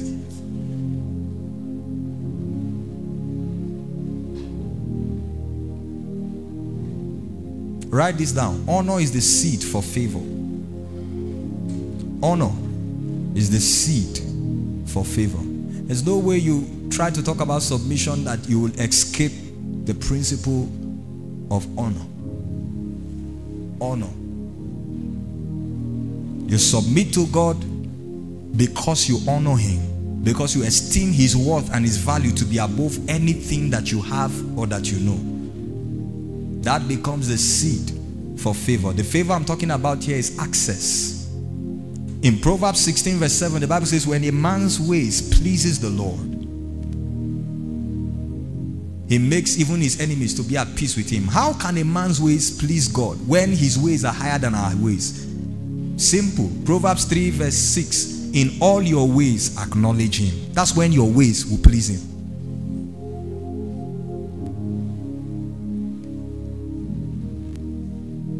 In all your ways means your decisions, your method in arriving to things. When you were in primary school, you can guess the answer in mathematics and you pass. When we enter secondary school, they will give you another extra sheet. They say, show the work in there. I remember the first time I wrote that exam, I started singing in the hall. I knew I was in trouble.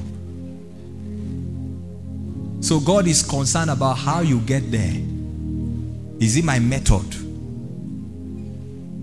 Moses struck the rock twice. Water came out.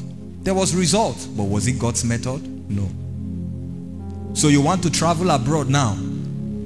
And you see, be careful when a particular blessing from God obsesses you. Be careful. At that point, you are already a bait for compromise. Be careful. Be very careful. When you become too desperate about a blessing, you can't force God. You are not the one that will teach God that he needs to bless you. No. His purpose, part of it, is to show forth his glory through us. There's something he wants to manifest through your life. That's the reason why he will bless you. But don't try to push God, because you can't through your desperation. Most times it's when we become obsessed about a particular breakthrough in quote. That's when the devil takes advantage of us. So somebody is bringing what is going to compromise your faith, but you don't care. What you are interested in is the result. And then you stand and tell people that God did it. Meanwhile, God and the angels know that it was not through his method.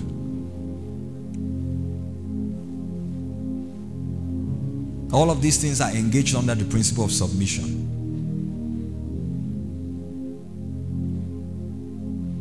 So in submission, we honor God, acknowledging him in all that we do and all that concerns us. And as we honor him, the Bible says he exalts us. When we submit to him, he gives us greater authority over the devil and over the situations of life. And after God, the next set of people you must honor and submit to his spiritual authority. God has laid down scriptural chain of authority over the life of believers. God is not a fool that he placed men to govern his affairs over your life. God knows what he's doing, that he placed the system or the structure of men over you and all that concerns you. Can I get another mic? Listen to this. I'm closing with this. You know, do you know that there are certain liftings in life that doesn't come on an account of your dealings with God? It doesn't come on account of your transaction with the realm of the spirit. It comes on account of your alignment and submission to spiritual authority. There are certain mandates that God may not place on your life if this part is missing in your life. God himself said in 1 John that if you cannot love the man that you see, your brother that you see, don't claim to love God. God spoke to Paul, Jesus himself. Just tell him everything that you want him to know since you appear to him. He said, go into the city and you will be told what to do. Many believers have played with spiritual authority and this issue, and their life now looks like a zigzag. Just when you are getting the graph correct, you begin to misbehave and fumble with the authority placement that God has kept over you, and then the graph begins to go. Listen, every man that God has called has a covenant with God to represent God and his interest in a particular dimension. God will not need to call another person by himself to do that. All he will do is, this man, I will make a covenant with him, and he will become a channel through which I will reveal this dimension of him. Then I will create other channels that will express this dimension in its brighter colors, so long as they are submitted to him. So God calls you and he puts you under a teacher, under a mentor, under a pastor. And then their covering over your life supervises your growth in the spirit. Don't you ever think that a day will come where you become wiser than them. Authority in the spirit is not according to how much knowledge you have. The Bible says knowledge puffs up. It is love that edifies. God does not look at, the Bible says not many wise, noble or rich are called. There are certain graces that will freely find expression in your life when your submission is complete. That's why, look at it now. The devil is trying to attack this principle in the church. We just finished the principle of abundance, which is giving. The devil has been attacking that for decades. The new one now is to attack all of these scandals and criticism online. I'm not going to say anything for or against it. But the target is not the men. The target is the faith of the people in the men. By the time you watch so much of everything, you begin to feel that there's nobody you can trust again. And that makes you a rebellion. The same, qualified under the same standards like Lucifer. A rebel, I mean to say. Yeah, because when you feel that you can't be submissive to authority that God has placed over you, you don't want to be accountable to people. You feel that it downplays your Christianity, being open to people that God, the Bible says they watch over your soul. Every time God will lift you, if your submission to the authority over you is correct, they will know. There is a sign God will give them. I remember, sir, the testimony that woman shared, the politician in your church. I followed that testimony very well, and as she heeded the voice that was over her, God took her and placed her where people lobby and bribe to be. Submission. The day I discovered this secret, I walk in stressless grace. If God say I should do something and my man of God say don't do it, I won't do it. Who will God punish? Not me.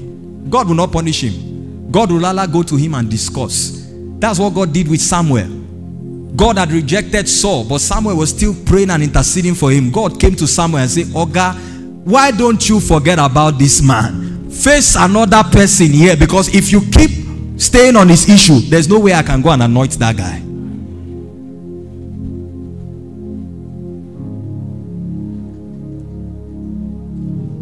Was it not Eliezer's submission to Abraham that brought the wife for Isaac? Abraham told him, don't allow my son to marry a woman from this land. He said, what if the woman refused to follow me? He said, don't you. He said, the angel of the God that I have walked with will prosper you. Very powerful. In fact, you see, when a man walks with God and has earned certain levels of authority with God, you may not see that authority manifest by physical results around him, but he has that authority and influence in the realm of the spirit. The price he had to pay, the things he had to suffer to get there, you don't have to do the same. By aligning and submitting to them, you walk into, Jesus said, I've called you to reap where you didn't sow. Are we ready to pray? It's called inheritance. It's a very legitimate way in the kingdom. There's no need for you to suffer and kill yourself and do what they did. You can't. You were not wired for it. Look at Isaac, very smart man. He simply went and dug the wells of his father. If you gave water to my father, you will give water to me, because I'm the seed. The first time Hagar ran away from Sarah because she was maltreating him, the angel appeared to her and said, go back to your and be submissive there. That was the only way Ishmael can be part of the Abrahamic blessing. Submission. You want to experience rest roundabout? Understand and engage the principle of submission to God, and then to the men that he has placed over you. It doesn't look like this will make sense, but in a world now that seems to be controlled by social media, be very careful of what you hear. Don't allow what you hear or what you watch reduce the honor that you place on the men that God has placed around you. My elder brother will always say that the God that we are seeing is you, so is you who follow. Anytime he says it, sometimes I used to feel, why is he saying? Is this not idolatry? But I took time to meditate on what he said, and I understood it. Every time the people complained against Moses, God was angry with them. Every time they did what Moses had said, because God said it, God gave them miracles. And so God came to Joshua when he was about to enter the promised land. God said, all that I have said to my servant Moses, do. Do you realize that the only thing that Joshua received was the spirit of wisdom to obey everything that God had told Moses? There was no extra impartation. What God was simply saying is, everything I did with Moses, I can do with you so long as you heed him. Are we ready to pray? These are just 6 principles. Engage them this year and experience rest roundabout. There are more. In your walk with God this year, may the Holy Ghost help you to activate and to find the rest. Stand on your feet. We are going to pray. Lift your voice wherever you are and let's bless the name of the Lord. Lift your voice and bless him. Lift your voice and bless him. Thank him for what you have heard. Thank him because your mind has been renewed. Thank him because stubborn mindset have been broken. For the correction that the word brings, instruction in righteousness. Thank him for what you have learned. You know that the key that you have received is going to open multiple doors for you.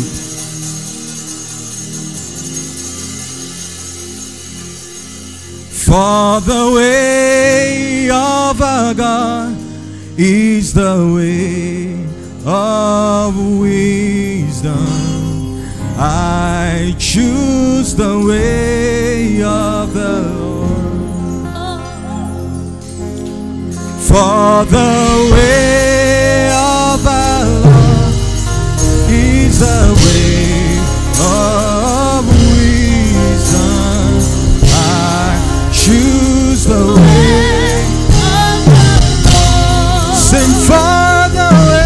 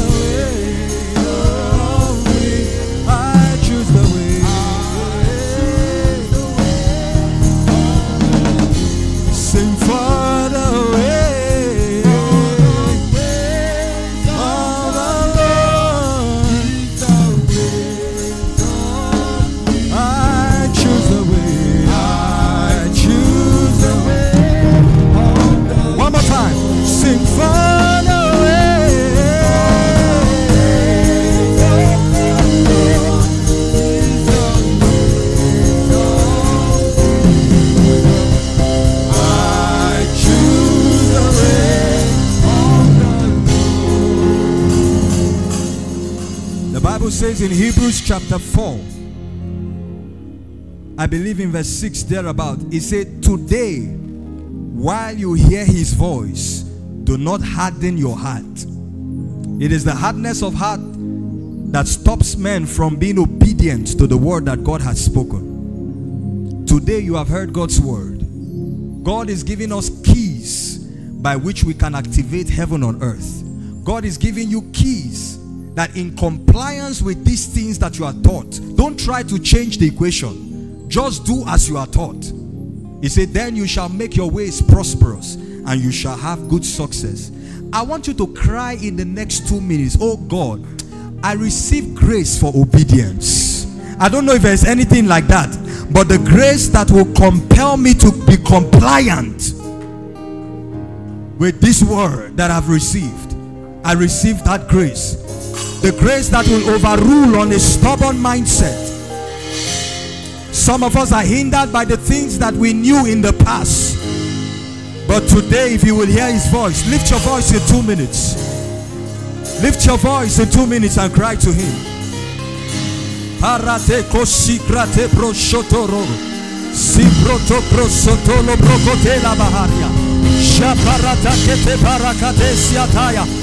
Sambrekete baroko sete brekete balagrade. Shekrete barakatosia kata. The grace to be compliant, to walk in obedience in keeping with this principle. Keys that you have been given to leave heaven on earth. The grace that I will experience rest round about as I practice, as I walk in obedience to the things that I've been taught. Hey, kapariata kosodorokoya. Shekele paragadia la tabaraga balagere koso. Sebrakata baragatele prokoto. Eke parokotolia baragade sike bragada. Sheke bragata barakatoya kai. Hallelujah. Listen. I'm going to lead us to pray one more prayer and I'll take an altar call. Listen to this. Many of us, the things that God has told us to do, instructions that the Lord has given to us, teachings that you have heard, that you refuse to apply for whatever reason. Some of us, because of this, we have exchanged certain seasons. The place where you ought to be in God's plan, you are not there. You are still years behind. God wants to show mercy today. Here is the prayer. Father, every principle that I've disobeyed in the past, every word that I've been rebellious towards in the past, that has denied me of my place in you, I repent and ask for mercy. Oh God, restore those seasons again. Restore those seasons again. If you sent the word before and I didn't comply with it, I ask for mercy. Send that word again. I'm ready to do your word. Jesus said, lo, I come in the volume of the books that is written of me to do your will, oh God. Lift your voice and pray. Rikoske pratele masopratele madahasia. Jekle brekete brakatele barusia. Se breketele brakatala brakatala gabriatoya. Ask him for mercy, and through his mercy let those seasons be restored again. What was lost be restored again. Shakaprate kretoko prosiatala. Jikrotobra hatela habasia. For some of you in your finances, for some of you in ministry, things that the Lord asks you to do, places he asked you to go to, people he asked you to meet, and because of that, certain things that were yours have been denied you. But God wants to show you mercy tonight. I live for Jesus day after day. I live for Jesus. Yes, come what may, the Holy Spirit I will obey. I live for Jesus day after day. Ask him for mercy tonight. He's restoring you again. He's restoring the years that was lost, the years that were stolen through disobedience, through failure to comply with his word.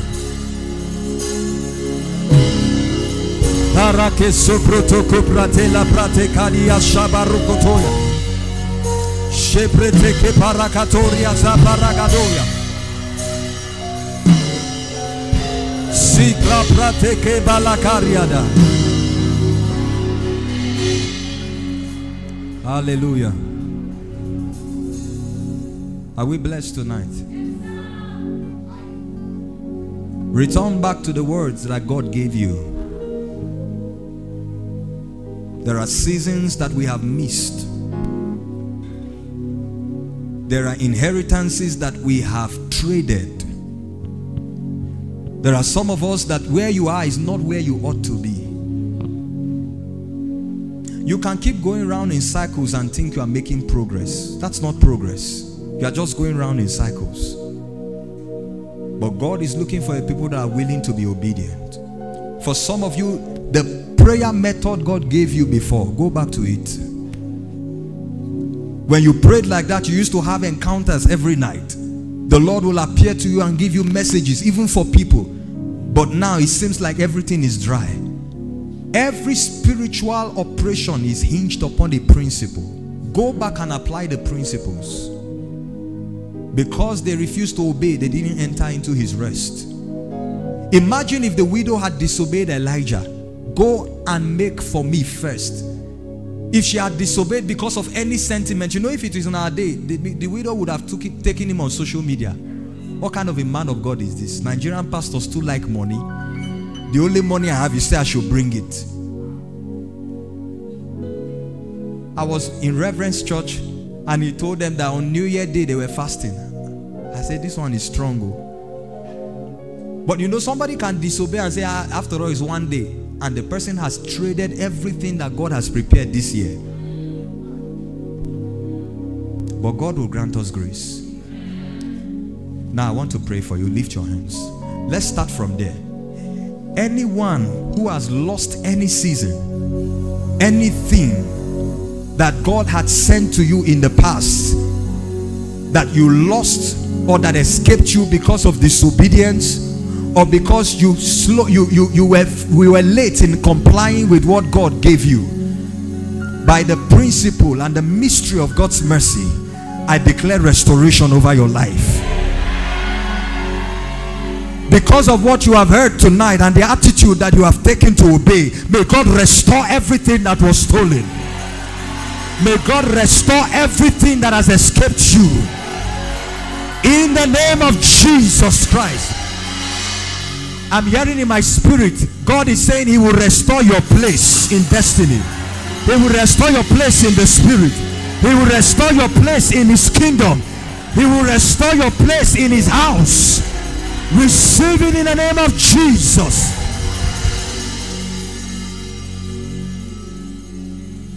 I want to pray for you as you go to practice these principles. Every aspect of your life that has not experienced abundance, I veto on every natural limitation by the power of the word of God. And I declare that henceforth to the end of this year, experience supernatural abundance. I don't care the economy in the nation where you are, experience supernatural abundance. May my God bring you into a season of abundance. In the name of Jesus Christ. Lack in any form whatsoever, from today it ceases to exist in your life.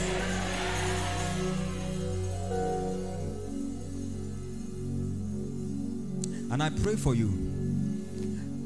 May God give you a passion and a heart to put to practice the word that he has given to you, to put to practice everything that you have been taught. Listen, in Isaiah 30 verse 20 and 21, he said, though the Lord gives you the water of adversity and the bread of affliction, he said, yet your teachers will not be removed from your sight. He said, but your eyes will see your teachers, and your ears will hear a word behind you saying, this is the way, walk in it. The reason why God keeps your teachers in the midst of famine, the reason why God keeps the ministry of the word around you in the midst of turbulent situation, is because if you do as you are told, you will be able to turn that situation into what God desires for you. I pray for you in the name of Jesus. The passion to put to practice God's word, the grace for obedience and compliance to every divine principle, receive it in the name of Jesus.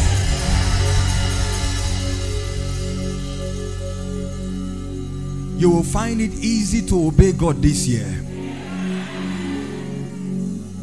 And in addition to that, I activate your spiritual senses to hear God this year. Anyone whose eyes have been blind spiritually, the Lord anoints that eyes now. Let them be open to see. Let your ears be open to hear. Let your understanding be opened in this season. In the name of Jesus Christ. Go forth and prosper. Go forth and experience rest round about. May your life please God this year. In Jesus' mighty name we pray. Are you blessed tonight? And shortly before we leave, I want to make an altar call. While we are all standing inside and outside,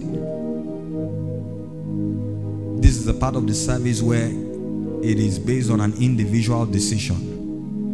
If you are here and you know that Jesus is not Lord and Savior of your life, doesn't matter whether you came from a Christian home or whether you were born in a church, if you have never made publicly a decision for Jesus, or you are here and perhaps you have been convicted by the message tonight and you feel like you want to surrender afresh to God, or you are here and you are living a life of disobedience or rebellion towards God in some aspects of your life, I want to give you an opportunity to return back to Jesus. Wherever you are, with your hand on your chest, I want you to pray this prayer after me. Say, Lord Jesus, I come to you today. I surrender to you. I believe that you died and rose again for my salvation. I receive you into my heart. I confess you as my Lord and Savior. Thank you for saving me. In Jesus' name, amen.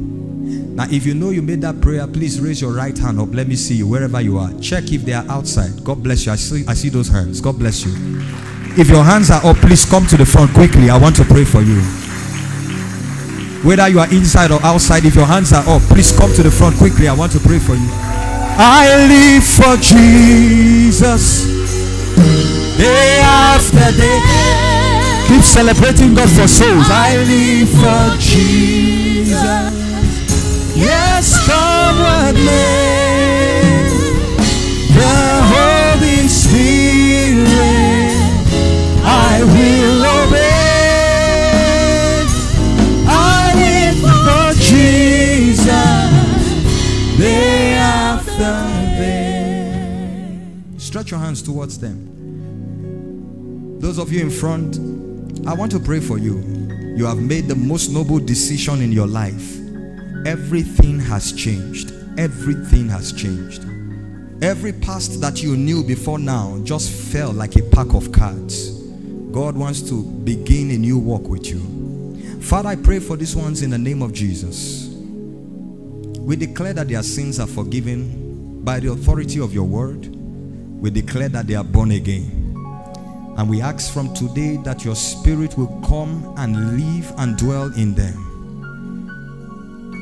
Restore lost fire, lost hunger, lost passion for you. Rekindle your fire in their hearts. Let them burn for you every day, and let them serve you for the rest of their life. I rebuke the power of Satan over you. I rebuke the power of sin, addiction. Every stronghold of the enemy is broken off your life. Receive the grace to live for Jesus. In Jesus' mighty name we pray. And amen. Amen. What's your name, my dear? Huh? Rita. God is about to reposition you. Are you hearing me? Spiritually. There's a grace for speed that will come upon your life. I want you to mean business with God. God wants to take you farther than you can imagine. Are you hearing what I'm saying? Yes, sir. There's an anointing. Lift your hands. Let me pray for you. Father, let that grace rest upon her. The anointing for this next season be released. You will be a sign and a wonder. In Jesus' mighty name. Amen and amen. God bless you for this wonderful decision. Please just turn to your left. There's somebody waving his hand. Just turn to your left and walk straight to that person. Our counselors want to have a word with you before you go. Celebrate them as they go. God bless you. I said clap for souls, PNEUMATECH. Hallelujah. Amen. Are you blessed tonight? I like that vuvuzela. What you call it? Vuvuzela. Give the Lord a big shout of praise. Hallelujah. We are going now, but listen. Let me suspend what we'll have done now for miracle service. Miracle service in the month of March will be on the 3rd of March, okay? That's like 2 Sundays from now. Now, please listen to this announcement. It's going to hold here. Okay? Good. So, those of you, with due respect, that like sleeping over announcement, or you don't tell any other person, please go and tell your friends that didn't come today. Miracle service next month will be here. We'll keep announcing it till the last Sunday before miracle service. I sense a very strong release of the power of God for deliverance. Are you hearing me? And God told me this morning that everything that was exchanged from your life, this is the year whereby the mystery of restoration, it is returning back. You know, the principle of exchange is what God used for us to become born again. Satan knows how to deploy that law, that principle. Whatever was exchanged, your beauty was taken for ashes. God will give you beauty for ashes. Are you hearing what I'm saying? And of course, we are going to pray on prayer requests and also take time to pray for families. And we trust God for an awesome time in His presence. Your week is blessed in the name of Jesus. The best part of February is what you will experience this week. May the hand of God be upon you for good.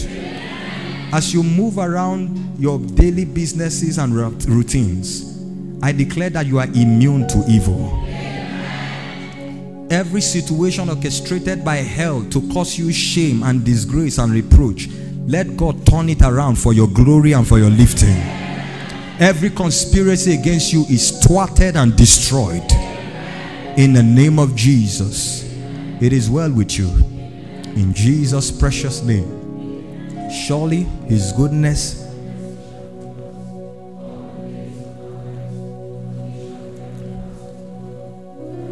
ever. Amen. Listen, next week we are still here again. Say amen to that. How many of you really, really love and honor the presence of God's servant in our midst? Let's do it better for Him. Thank you so much, sir. Thank you so much. Amen. Amen. On behalf of PNEUMATECH, we are sending our our love to Gateway Christian Center in Gombe. Let them know they have another family here. Thank you so much, sir, for being with us. God bless you.